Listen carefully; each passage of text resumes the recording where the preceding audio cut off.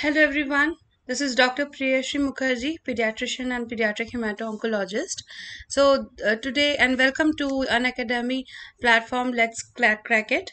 Today our topic of discussion will be the important syndromes in pediatrics, part 2. So this is the continuation of the previous yesterday's lecture where I discussed some of the common syndromes in pediatrics. So we had a good discussion on Down syndrome, Turner syndrome, different types of genomic imprinting syndromes. We had discussion on Prader-Willi and many more syndromes. So what I would advise you is after listening to this particular lecture, you can again go back tomorrow, go back and go through the lecture which I had taken yesterday. So that will in total complete 90% bulk of the major symptoms or syndromes which are important to know from the exams point of view. Rest if the systemic syndromes which are like specific to particular systems like respiratory system, GIT, those syndromes will be discussed in those respective topics. But these are the in general syndromes which is like a must kind of a must know kind of a lecture. Okay, now coming to the important part. So what we are going to do today or focus mostly today is on the head and neck syndrome. Okay, it is very important, and believe me, after this half an hour section, I mean syndromes, you'll be much more confident when we are talking about syndromes. So there are classification of craniofacial deformities which has been given by the American Cleft Palate Association. So the features that are included in this are the clefts, synostosis, atrophy, hypoplasia, neoplasia, and unclassified. Okay. Now coming to the next section, that is, what are the main syndromes which are associated with cleft lip and cleft palate. So what I would advise you, you should know the names of each and every syndrome. Out of this, I would tell you that the first two syndromes are extremely important from exam point of view. So the first syndrome is the Pierre-Robin syndrome. Then comes the Treacher-Collins syndrome. There is nasal-acrofacial dysostosis, which is similar to Treacher-Collins syndrome, but the difference is they have a gross acro and facial, the upper limbs and the especially the hand portion and the facial deformities. Then comes the golden hair syndrome, the Mobius syndrome, and the Haldeman-Streiff syndrome. But out of this, we concentrate only on the Pierre-Robin syndrome and Treacher-Collins syndrome. So coming to the next. So before I begin explaining you about or reading the features of Pierre-Robin syndrome, I just want you to see the images very carefully. So you can see I've given you three pictures over here. The first picture is a baby who has got a very typical bird-like faces, and he has got a tracheostomy done, correct? Now look at the second picture. You can see there is a significant retrognathia over here, correct? So the chin is retracted. So this is a typical feature of Pierre-Robin syndrome, and this is typically a V-shaped cleft palate. In some cases, you can also find a U-shaped cleft palate. Okay, so now just see them carefully. Now coming to the triad of Pierre-Robin syndrome. So what is the main important triads? These are the three important clinical features, that is the cleft palate, the glossoptosis, and the retrognathia. Now what is glossoptosis? The falling of the tongue on the back side because of the tone and no support of the palate. The tongue often falls to the back side, so glossoptosis, and retrognathia, which you already saw. Okay, now the other features which are seen are micrognathia. Remember, macroglossia and ankyloglossia are uncommon. The cardiac abnormalities include pulmonary stenosis and patent ductus arteriosus. Eyes and ears will include cataract with esotropia, glaucoma, microphthalmia, deformed pinna, and deafness. Okay, so you can see here the child has got a bit of low set ears, right? It's below the level of the line which is passing through the outer canthus. Okay, now coming to the etiology, see, many etiologies has been framed till date, but the most important and the most reliable etiology for the Pair-Robin syndrome is this. That is, there is a poor development of the jaw at about the 6th to 11th week of fetal life. So this is the most common etiology, and I would be happy if you remember this only as far as Pair-Robin syndrome is concerned. Okay, now Pair-Robin syndrome is also called as a Pair-Robin sequence because there are many other associated syndromes which are similar to Pair-Robin syndrome. One of them is the Stickler syndrome, okay, and the second is the velocardiofacial syndrome or the Catch-22 syndrome, also called as the DJAWS syndrome. Now, this velocardiofacial syndrome I have already discussed yesterday in great details, so you can go back and listen to that YouTube session, and you will see that so many interesting things we had discussed yesterday, and this is just a continuation of that. So coming to the Stickler syndrome, so it is a type of the Pair-Robin sequence. Okay, so what we see here is the eye problems where there is severe nearsightedness, there is cataracts, glaucoma, and retinal detachments. Okay, so this is typical for Stickler syndrome. Please remember this. These patients also have the hearing difficulties, that is, the extent of hearing loss varies amongst the people who have Stickler syndrome. It usually affects the ability to hear the high frequencies. Okay. Now coming to the bone and joint abnormalities, they have this mild epiphyseal dysplasia. Children who have Stickler syndrome often have overflexible joints and are more likely to develop abnormal curvatures of the spine, like such as scoliosis. Osteoarthritis can begin in adolescence. Okay, I'll just see the uh, presentation of the Stickler syndrome, and then I'll show you the images.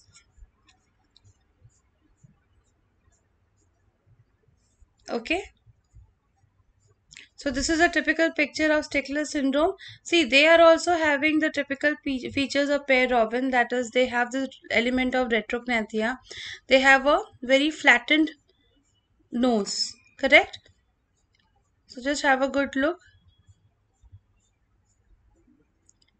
In addition to this, they will have, even they have low set ears.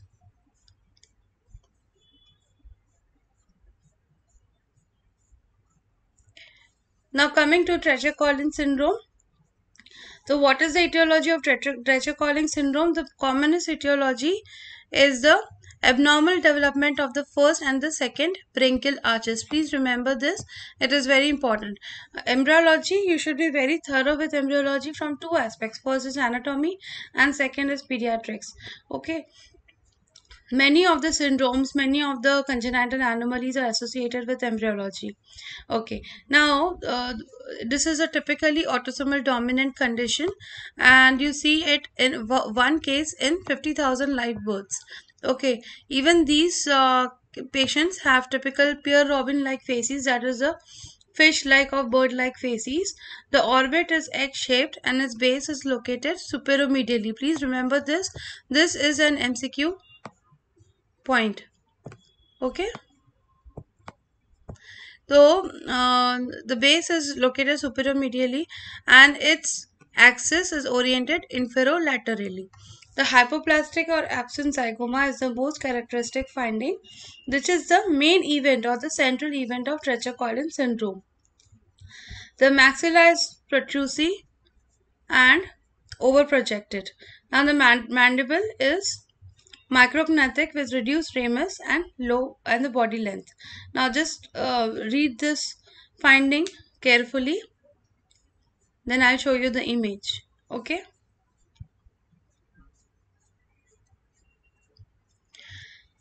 In addition to these, they also have colobomas and pseudocolobomas of the lower lid, and then they have the cheeks and the temporal regions. They frequently have long and tongue-shaped sideburns that are often anteriorly displaced and extend into the preauricular regions.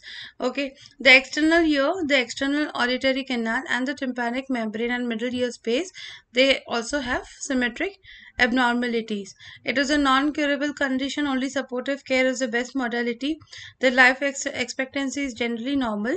And yes, the most important is the advanced paternal age is supposed to be the risk factor for Treacher-Collins syndrome. So this is also high yield point for you.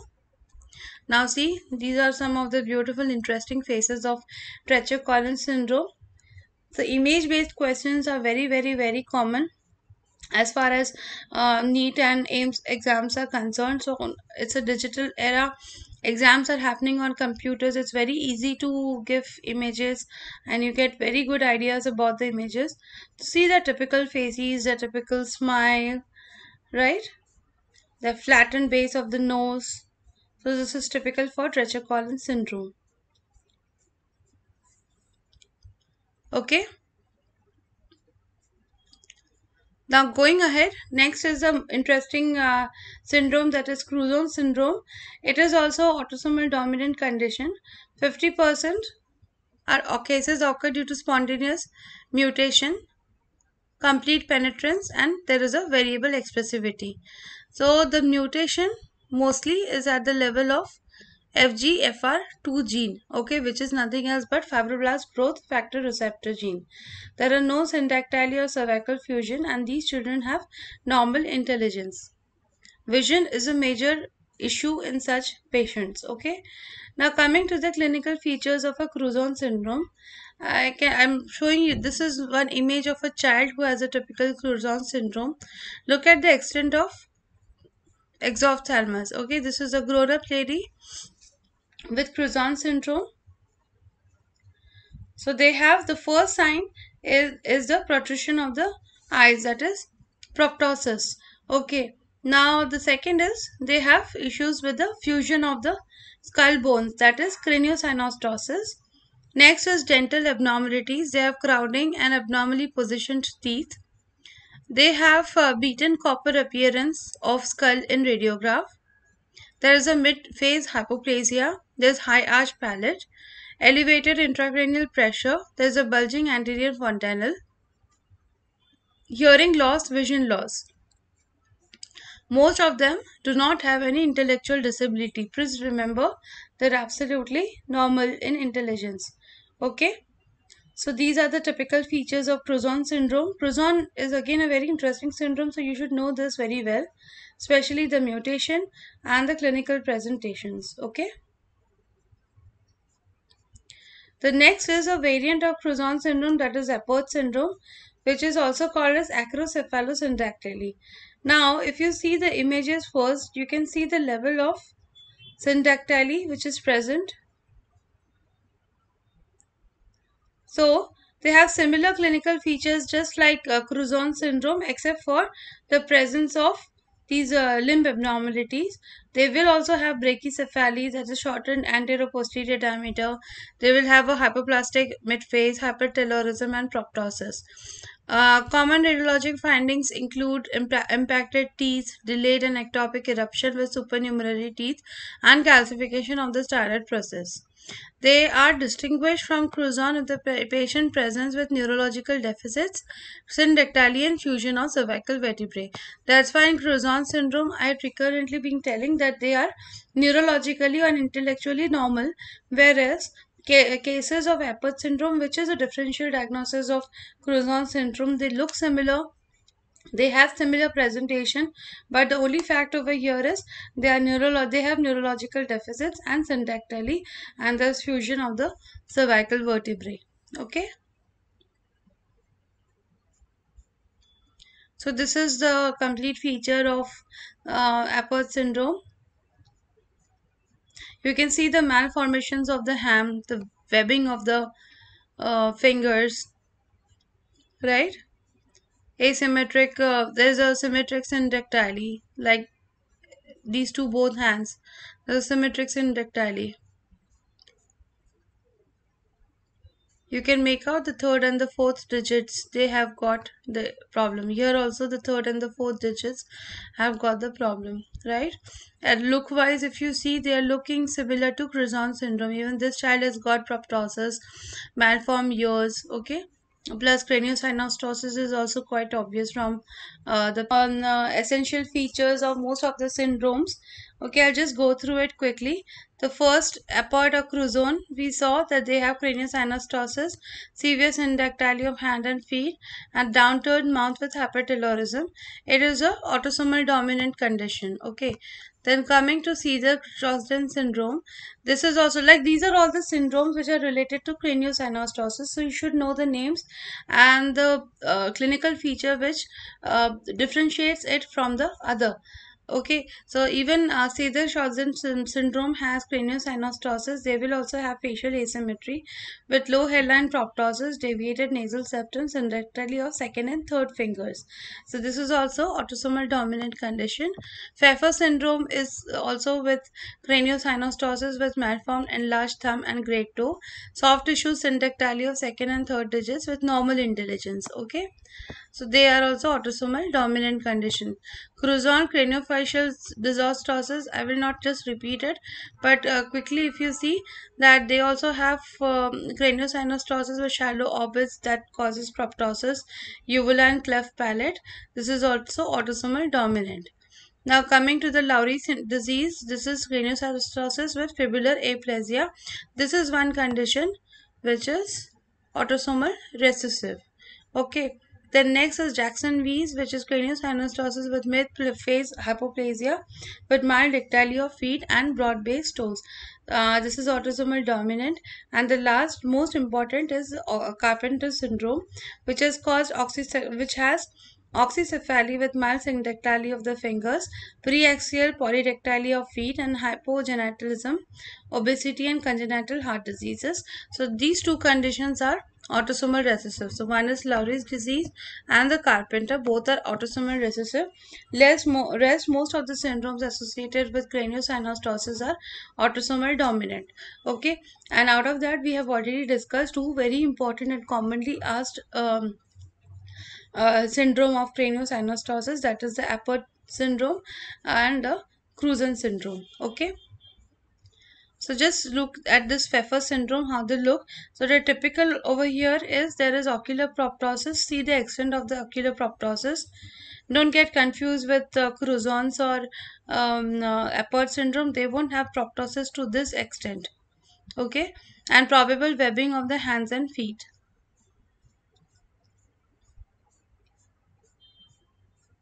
Very classical and typical picture. This is Cedar colon syndrome.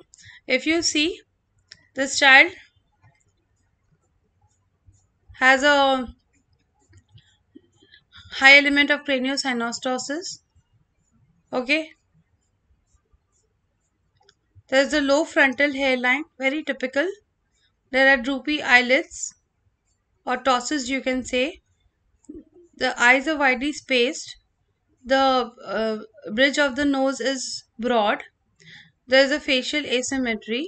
Okay, you can make out the face is asymmetric, and they will have unusual shaped ears. Okay, they've got this global developmental delay. That is, motor milestones are grossly delayed. They have this learning difficulties also, and in some cases, then you might find that there is normal intellectual level as well. Now coming to the next very important syndrome is Weidmann-Beckwith syndrome. Okay, so it is a disorder of the growth regulation exhibiting somatic overgrowth and a predisposition to embryonal tumors. Okay, so now if you are going to the Plus platform, I have got my course 1 published where I had taken a chapter on growth and development where we had discussed about Weidmann-Beckwith syndrome and how frequently it can occur and everything, and how important it is as far as growth and development is concerned. So, okay, it was one important component of that lecture. So, I would advise you, if you are taking the Plus prescription, then please subscription, then please go and listen to that lecture of mine. It will be definitely very much helpful. So, if you see, I'll just continue with the section now.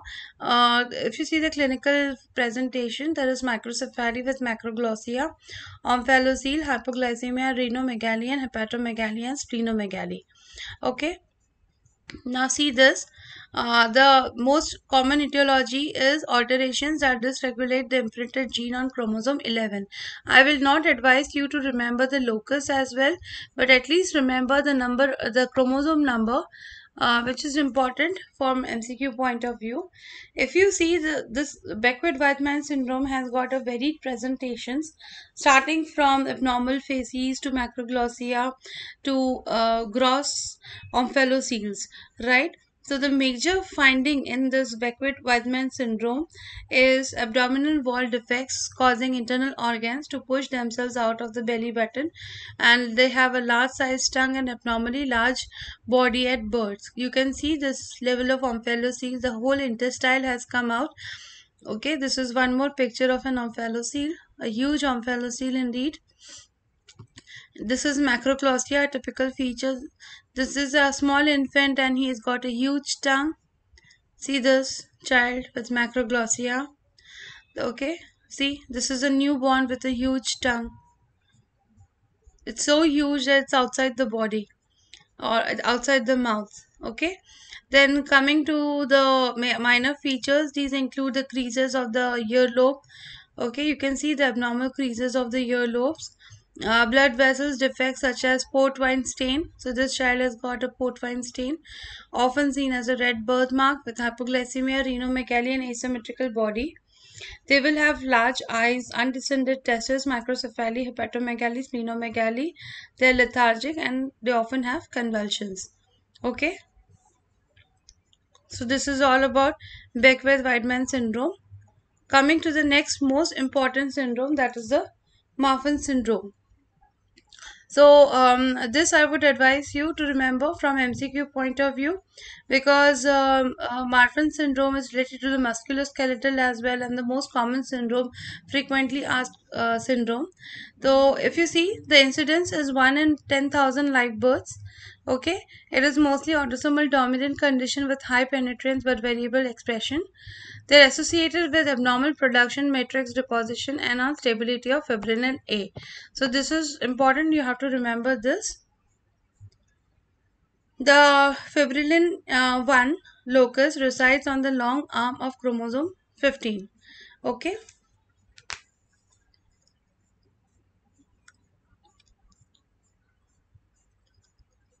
Going to the clinical manifestation, I've got some interesting images of Marfan syndrome as well.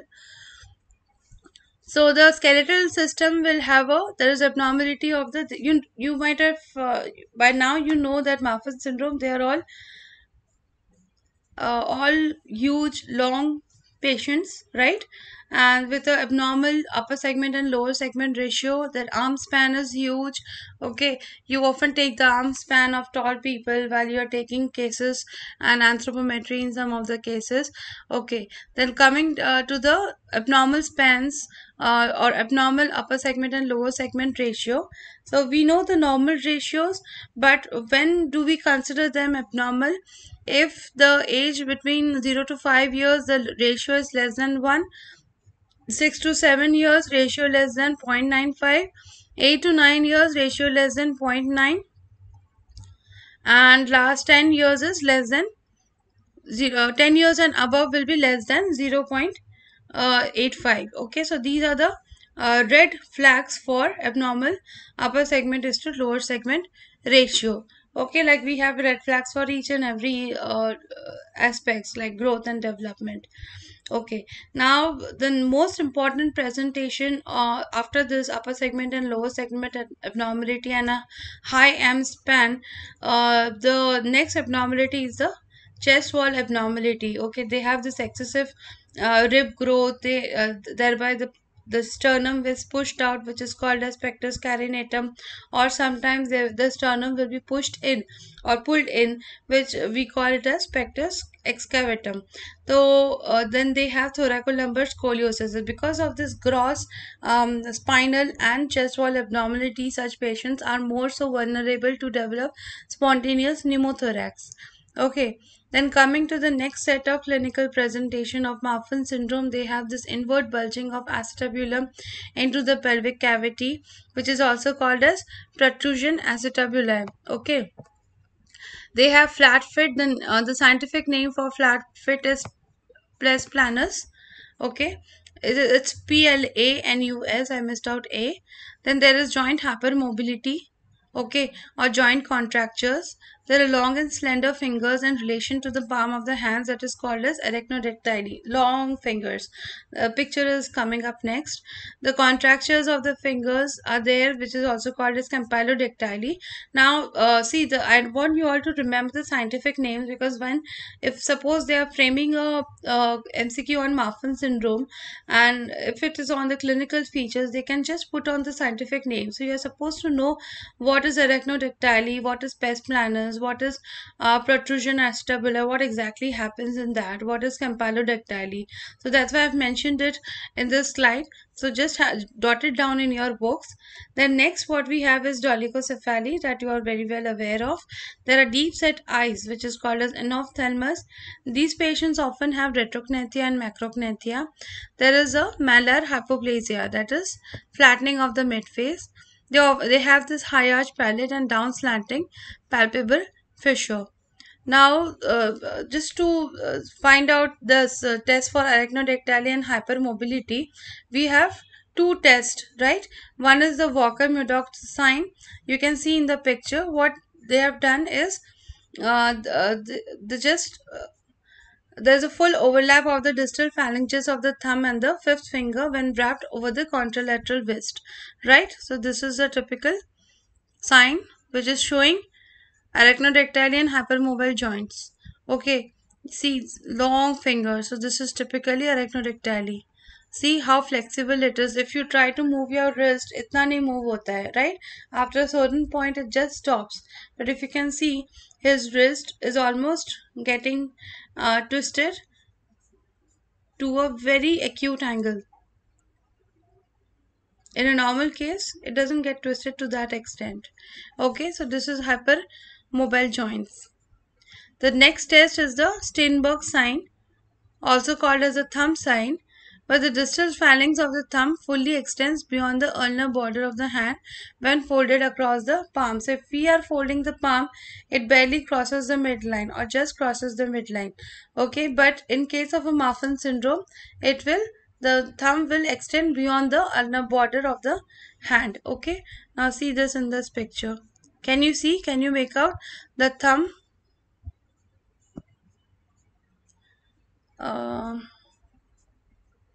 I don't know whether I'll be able to zoom in or not, but if you see, the thumb is coming out. See, now here you can make out, right? And here also the thumb has come out. So these are the two signs. The first is the Walker-Murdoch sign and the second is the Steinberg sign.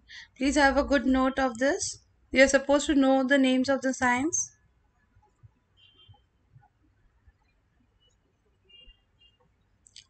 Okay. Now, this is like a total presentation of the Marfan syndrome. So, to begin with, they have this eye problems. Then they have the long arms and fingers, abdominal chest, heart and lung problems. They have a very short torso. Okay, you can see the disproportionately long legs, arms, toes, and fingers. You can see extremely tall and slender build. They have a long and narrow face. They have high arched neck and crowded teeth, intending or protruding sternum. We saw that also. They have high pressure in the eyes, cystic changes in the lungs, flexible joints, flat feet, curved spine, and abnormal heart sounds. I will not stick up here because we have already discussed most of them. Now, coming to the cardiovascular manifestation of Marfan syndrome. So, this is as per the Gens criteria. There is dilatation of the aortic root, most commonly involving the aortic sinuses. Progressive aortic sinus enlargement can lead to the aortic aneurysm and associated aortic dissection. Now, what is happening? Dilatation and dissection of the descending aortic thoracic aorta is happening. Then there is a mild mitral valve prolapse with or without mitral regurgitation. Then next is there is aortic valve regurgitation due to annular dilatation. The third is the prolapse of the tricuspid and the pulmonary walls. And then there is pulmonary artery dilatation in the absence of the pulmonary wall stenosis.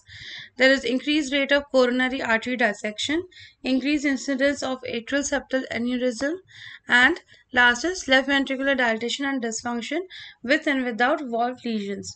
Okay, so I will just flash this for some time, see what all the other presentation. The first, we'll just revise it. There is dilatation of the aortic root. Okay, then there is what is happening, that there is progressive aortic sinus enlargement, and then this is causing aortic aneurysm through dissection. The next is the descending thoracic aorta is also getting affected. There is dilatation and dissection. There is a MVP. There is aortic wall regurgitation. There is prolapse of the tricuspid and the pulmonary walls. There is pulmonary artery dilatation. Okay, because of the absence of the pulmonary wall stenosis. There is increased rate of coronary artery dissection. There is atrial septal aneurysm, and finally there is left ventricular dilatation and dysfunction with or without valve lesions. Okay, clear? So now that you have grasped this, coming to the ocular manifestation of Marfan syndrome, this is dislocation of the ocular lens here and severe myopia. There is flat cornea, there is increased axial length of the globe, there is hypoplastic iris, there is ciliary muscle hyperplasia and increased meiosis. Okay, let me see if I can show you the picture of the ophthalmic manifestations of no, that will be a bit difficult.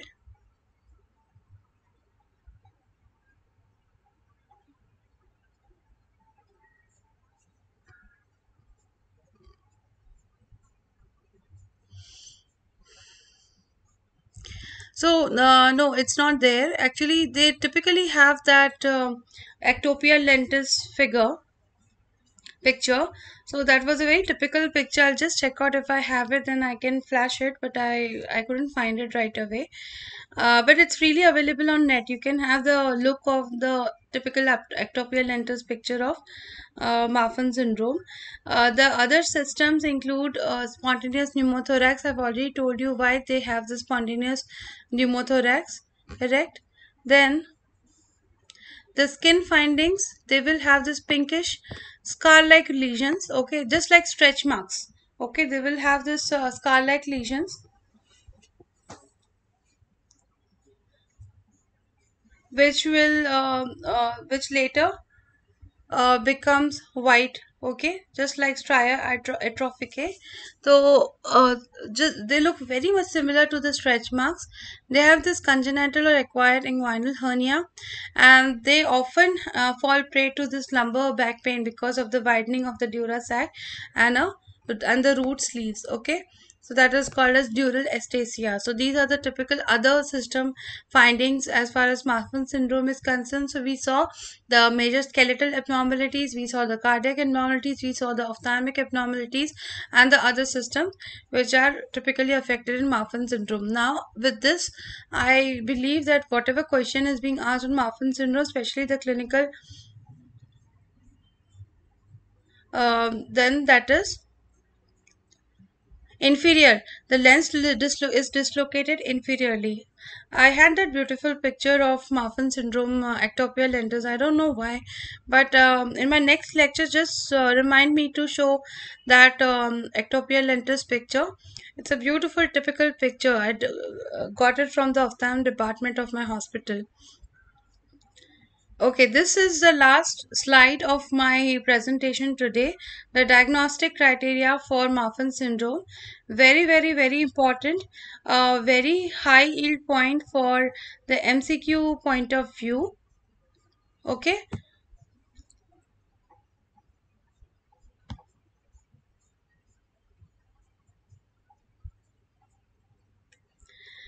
So if you see this, it is of two criteria. That is, first is the absence of any family history of Marfan syndrome, and the next is the presence of family history. So if you see the aortic dilatation and the Z score is more than 2, and plus there is ectopia lentis, okay, Second criteria is if there is a aortic dilatation with Z score more than 2 and fibrillin 1 mutation. The third is if there is aortic dilatation and systemic score which is more than 7 points. I will not advise you to go to the details of the systemic score, okay, but just one thing, the systemic score includes all the clinical features which we had already discussed, okay, previously. So just remember the Gens criteria, that is the diagnostic criteria for Marfan syndrome, which is more important, and the criteria which are important. The first criteria was like all of them have this aortic dilatation, but first one was ectopia lentis, the second one was fibrillin 1 gene mutation, the third one was the systemic score more than 7, then fourth one is ectopia lentis and fibrillin 1 gene mutation with known aortic dilatation. Okay, so these are all under Marfan syndrome. So, and if there is a presence of the family history of Marfan syndrome, then the criteria are, even if the patient has got a ectopia lentis, that's more than enough for us. Then systemic score more than 7, even if there is no aortic dilatation, then also they will be classified under Marfan syndrome. And if there is a aortic dilatation, that is a Z score more than 2 for patients for more than 20 years of age and more than 3 for those who are younger than 20 years of age, plus family history, then that is Marfan syndrome. So here it's like a individualized presentation, and here it's a combination of aortic dilatation with a either of the findings of Marfan syndrome. I hope this is very clear. Okay, so this is the last section of my presentation. So now just a brief introduction to the, now that that you are already into the YouTube section of Unacademy. So in Unacademy, there are many more educators who have descriptive lectures, MCQ based lectures on the Unacademy Plus platform. We also have special sessions. So what I would advise you is, first you download the app of Unacademy, go through the special sessions.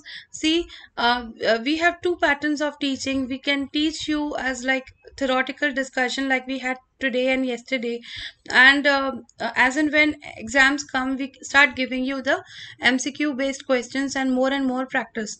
Okay, so that is our approach, because our target is let's crack it now that we have the mid-year exams. So so this is the best way you can prepare yourself, because we come up with all the essential high yield points which are important. So you see, in today's lecture, whatever points are important for you to know is all illustrated over here along with the diagrams and everything. So I have got this ongoing course on genetic disorders and inborn errors of metabolism. The course has been published. The PDF is very much available in the platform. It's a part of the foundation course itself. So go through my these lectures. They are very informative, and plus I have inculcated the essential MCQs also, which were asked in the previous years related to genetics and inborn errors of metabolism and pediatrics, because both the topics are very difficult. It's difficult to remember them, and but how to remember it, how to grasp it, has been very well discussed in these sessions. So do come on Plus platform, do get yourself subscribed, and just enjoy the way the teachers are teaching. And so this is about the payment system. I mean, the more you get into the billing section, you will understand by yourself. As a teacher, I cannot explain much about this, but I will always be more encouraging. If you need any help, do let me know. Follow me on the app, Unacademy app. My name is Dr. Priyashree Mukherjee, and if at all you are planning to subscribe, let me tell you my YouTube code. It's Dr. Priyashree dash YT. Okay, so this is my YouTube code. You can use this YouTube code and you can avail 10% discount, which is actually a very good deal. And thank you for being very patient and listening to the whole section. I hope you enjoyed it, and I hope it was informative for you. I mean, I could definitely add, you must be knowing most of them, but I could just add even a bit to your knowledge. That would be of great help for both of us. Do give me the feedback, do give me the messages, do give in my message section, so that I come to know that what additional points you want to know, what more syndromes you want to know, what else you want me to take in the YouTube section. I can definitely come up with more innovative lectures. And this is also, this lecture also I had made after a feedback from one of my students who told that I need a lecture on syndrome. Then I told her that half an hour covering syndrome is a bit difficult. I need 1 hour whole. So this is the way I had split the hours. So part one was taken yesterday. Do listen to that section, and part two is being discussed today. So thank you very much and have a very good day. See you on an academy platform, and don't forget to drop a message. Thank you very much. Bye.